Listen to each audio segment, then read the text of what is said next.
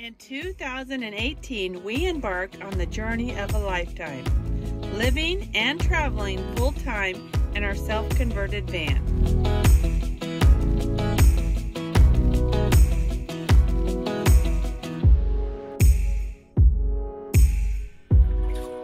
We're gonna go for it. Join us as we continue to explore the beauty around us, one adventure at a time.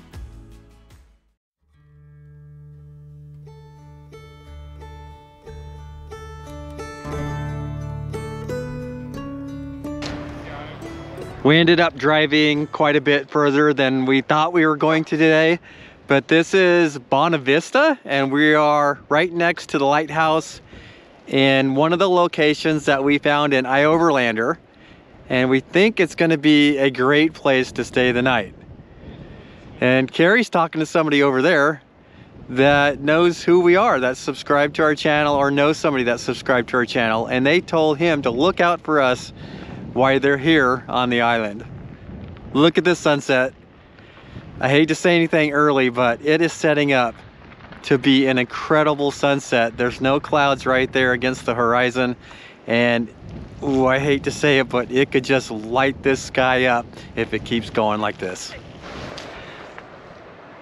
Good morning from Bonita Vista. Currently we are about 1 kilometer back from the Lighthouse on this little, well, it's a pull-out spot and then a dry camping area. And it's listed on Overlander and Google Maps as a place to camp for free, which is amazing considering where we are at. And I have never been to Ireland or Scotland, hopefully someday, but every time I just walk on a trail here, I feel like that's where I'm at. So let me know if you've been there, if this looks anything similar. I'm super excited to be here because we've got lots of activities planned. This is a destination location. I want to tell you all about them now, but I think I'm going to hold back and we'll show you as we get to the different activities. But this is something really special, and I can't wait to get started and explore. We got our van down here by that picnic table, and then in the distance you'll see a Jeep and a tent, and that's Ed and Maria. They're trying to get a little bit of a wind block from that building, but today is not windy for a change, for the first time probably.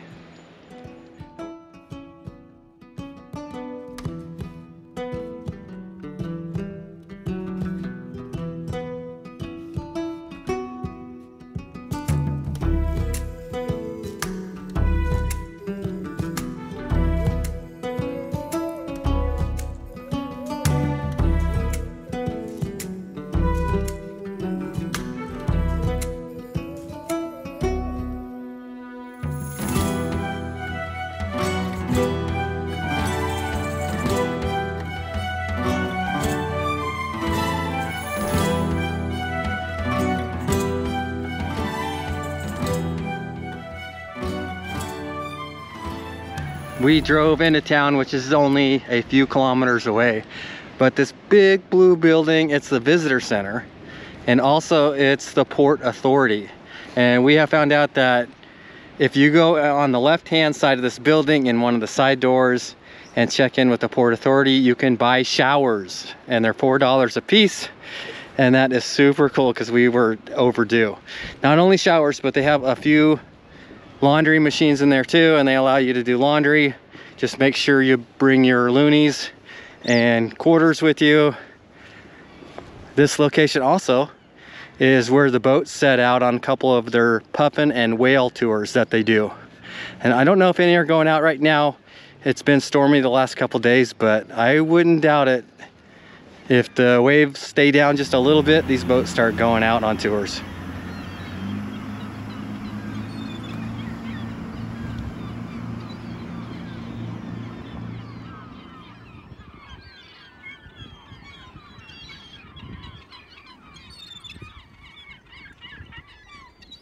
With the seagulls making such a noise, we went to investigate, just as Captain Gordon and his crew were unloading their catch of the day, snow crab.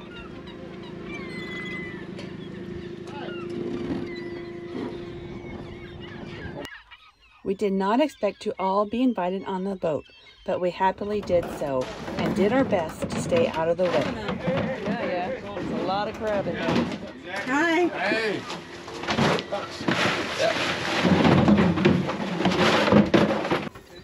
We watched Captain Gordon multitask, communicating to the dock crew, handing tubs to the deck crew, all while cleaning our crab and giving us cooking instructions, along with his list of his favorite crab dishes.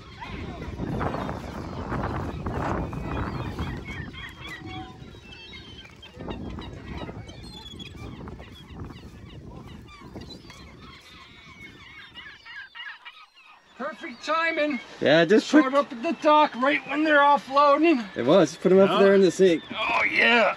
That's Look at these babies. how much crab is that? Oh, well, I told him 10 pounds, and he's gonna charge me for 10 pounds, but he threw it in like another 10. So we have a good 20 pounds of crab. I don't know Snow crab. how we were going to eat 20 pounds of crab. It's gonna be a Happily. challenge. So I'm gonna give it a really good effort. We're gonna have to invite any neighbors over. Yeah. That's awesome. Crab The bigger- boil tonight. The bigger question is, how are we gonna cook that crab? Who's got the big pot? It's multiple pots and multiple batches. We'll get through it. We'll figure it out. There'll be one simmering, you know, by the time we eat the Lots next. of butter. We might need more butter. Yeah. We might need more butter.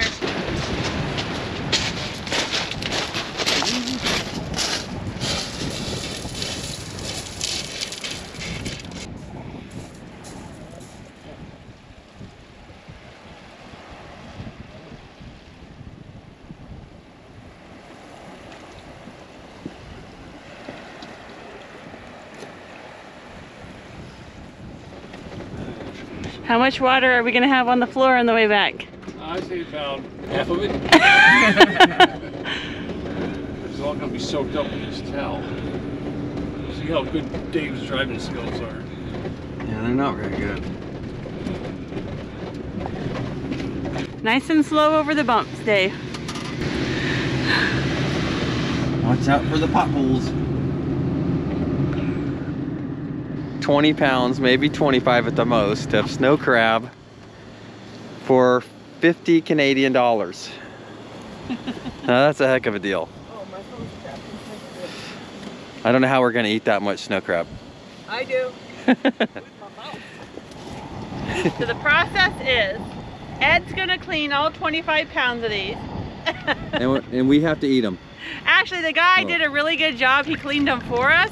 He just said to rinse them in salt water. So that we're doing an extra rinse. And then we're gonna steam them in ocean water. And then it's time to eat them with some butter. It's better too, it does. So between Maria and I, show them your pan, Maria. This is the size pan she has. This is the size pan I have. That was not gonna work. No. So Maria came up with the idea of using the turkey roasters, which is perfect. So we got two, one to steam them in and one for the lid. And Did we show them in there yet? look, it looks perfect. It fits perfectly. Yeah. Ooh, It's starting to boil. Oh yeah. It's actually changing color already. So 15 more minutes. All right, let's do it. Huh? Hey Siri, set the timer for 15 minutes. Better get that butter. Ow, that's hot. I'm gonna set the butter right on top of it. Right, it's going. Yeah, we're getting butter. Yeah. Okay, here we go. We ready for the big reveal?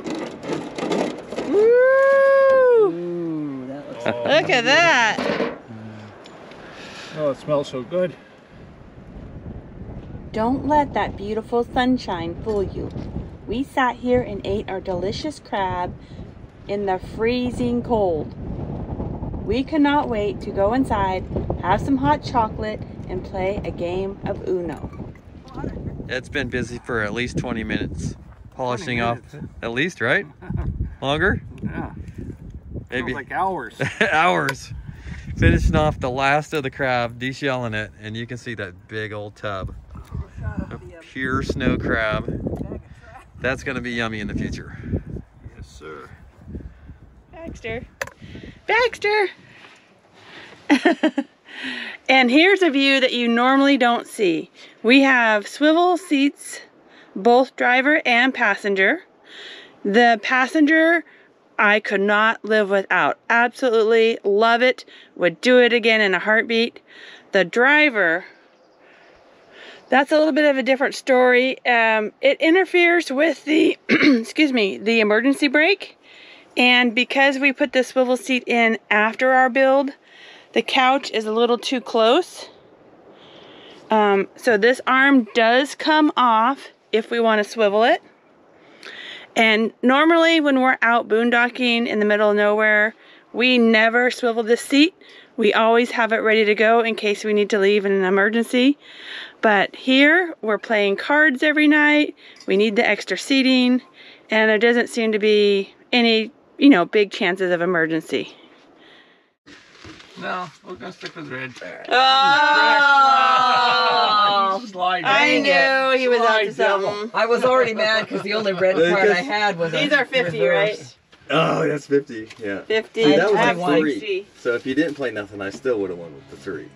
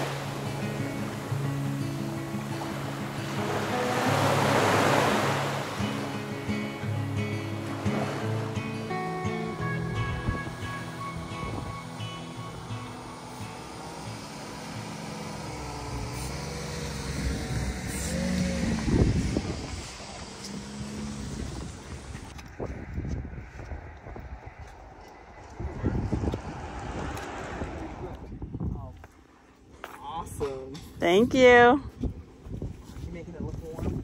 Yeah. Get one of these. It's so hot out here. We need an ice cream. It's such ice cream weather. If you guys don't know by now, Dave loves his ice cream. Specifically banana splits. Yep. And you've been waiting for a month and a half to get ice cream in Newfoundland. Oh, this is good choice too, because a lot of places that we have found have been soft serve, and I wanted hard ice cream, so this is our first stop for ice cream. And I think I got black raspberry cheesecake. It's delicious, super good. And it's June 1st. It's summer. It's June 1st. Just about summer. Even though it feels like winter still. Never too early in the year for ice cream, though.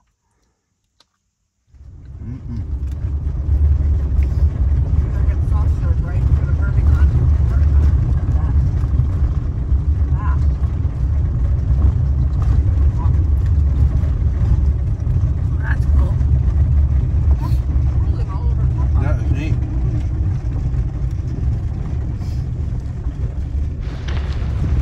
Today we're exploring Dungeon Provincial Park, and we're looking forward to this. This is a site that we've heard about for days, if not weeks, and we finally here to check it out for ourselves. I guess we don't have to walk very far, it's right there. I was thinking we had to hike to it. Well, let's go take a look.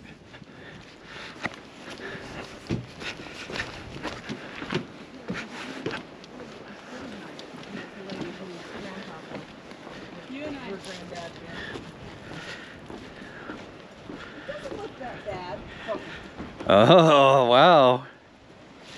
Oh, that is super cool. And you can walk around it across the bridge.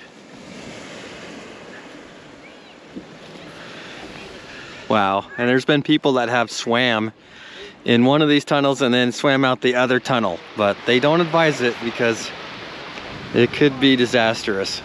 And it's a long swim too.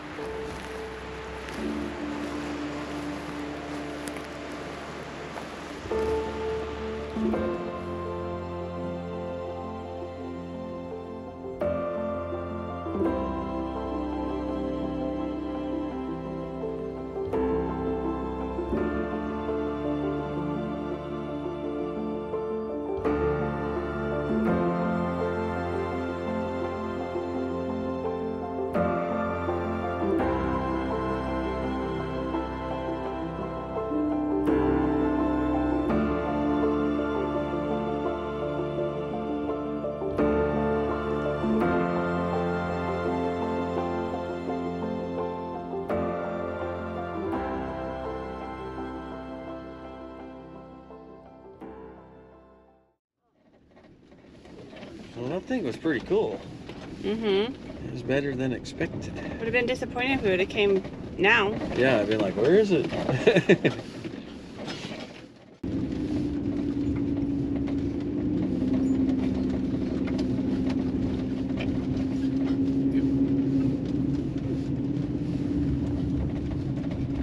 Emergency or entrance. That's us.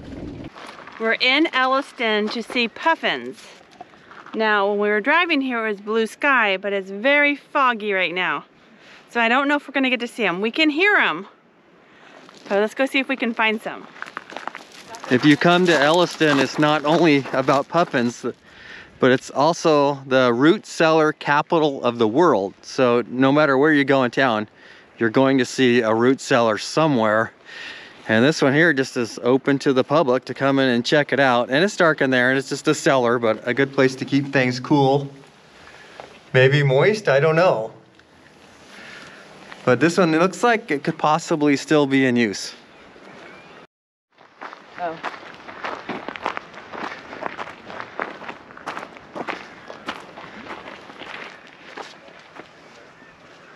By donation?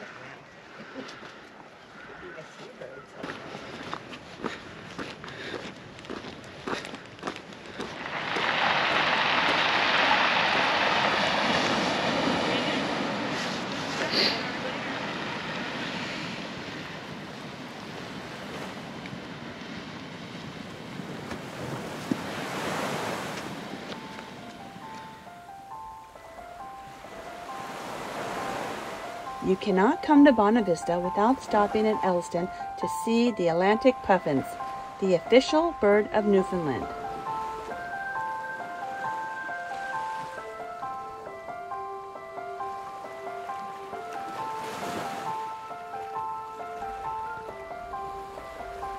Atlantic puffins are quite small seabirds, weighing in about 1 pound. They spend about 8 months of the year at sea hunting for small fish. They can dive to depths of 200 feet and can hold 60 to 80 small fish in their beak at one time. Puffins only come to land to mate and nest from April to August. They raise their single puffling during the summer and return every year to the same burrow with the same mate.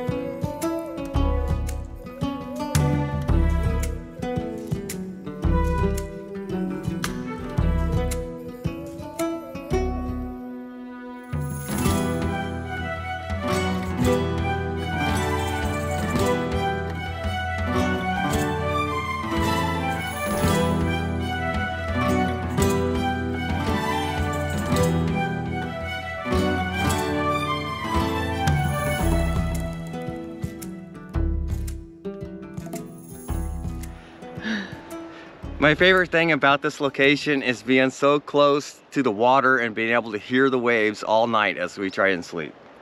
My favorite thing is the location. There's so much to do here. There's hiking trails any which way you want to go. There's picture opportunities. There's puffins. There were icebergs. There was ice cream. Yes, it's got everything. It's only a few miles from town. Yeah, and this is actually the John Cabot, right? Yep. Municipal-Dry camping area. Yeah. So it's a legitimate free camping location. You don't have to camp down in the area that we're camped at. You can camp up in the parking lot. And I should go right into rig size.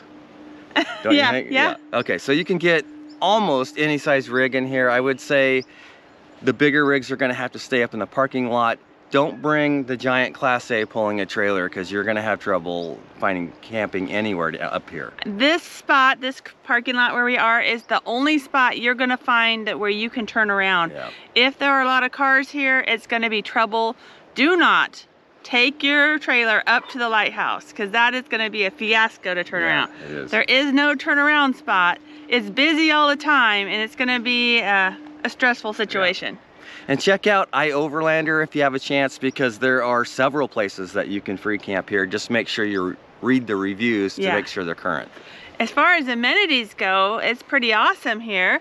We have picnic tables, we have, they're not ported, they're outhouses. There's 4 outhouses, there's trash, and I'm getting 3 bars of LTE Verizon. Yes, so we've been spoiled. That's pretty cool. We have been very spoiled. Cool. All right, so we are about 3 kilometers away from town. And did you want to talk a little bit about the showers? Yeah, so at the Harbor Master's office in town, they offer showers and laundry Monday through Friday from 9 to 4:30. It's $4 a shower. They are super clean, very big, and super hot. Yeah, and there's only 2 washers and 2 dryers, but they are open to the public. So I don't know of any other place in town that offers laundry. Yeah, there is so much to do here. Like I said earlier, you can hike right from here up to the Lighthouse. If you get a chance, it's $6 to tour inside the Lighthouse. It's super cool. It's restored primo. It was super interesting. I thoroughly enjoyed it. You can see puffins from the lighthouse. You can hike the other direction, and you can hike to the Dairy King, where we got, Dave says, the best ice cream he's ever had. You can drive 4 miles to Elliston, where you can see thousands of puffins. We're right near Dungeon. The Dungeon Provincial Park. Well, yeah, there is so much to do here. I will say that if you come here, this is June, this is the first week of June, and temperatures are not going above 50 degrees. In fact, tonight it's going to be 37 degrees Fahrenheit. As you can see, it's foggy. The locals are telling us that June is the drizzle foggy month. Yep. So if you come here, come with warm clothes and come windbreakers. Yes. One tip for Newfoundland, bring a windbreaker. Yeah, you're gonna need it everywhere you go. And how can we forget this? If you're on the coast and you're a little fishing village and you're like seafood, always stop at the docks and see if you can buy anything fresh. Yeah, and it seems like somewhere around between 12 and 2 o'clock in the afternoon seems like the best time to catch the boats as they get to the harbor. And you might have to, you know, scout around and come back the next day, but it's so worth it if you can catch it on time. I mean, the crab feast we had is something I will never forget in my life. It was just incredible. It's a good experience. Oh, we got 2 dogs with us here wanting to play ball. Okay, so I think we covered it all. I think we did. Yeah. Definitely highly recommend this location. Absolutely. All right, well, we hope you enjoyed the video and stick with us. Subscribe if you haven't subscribed already, and we will see you next week. If you would like to support our channel, please consider becoming a patron. Thank you for watching.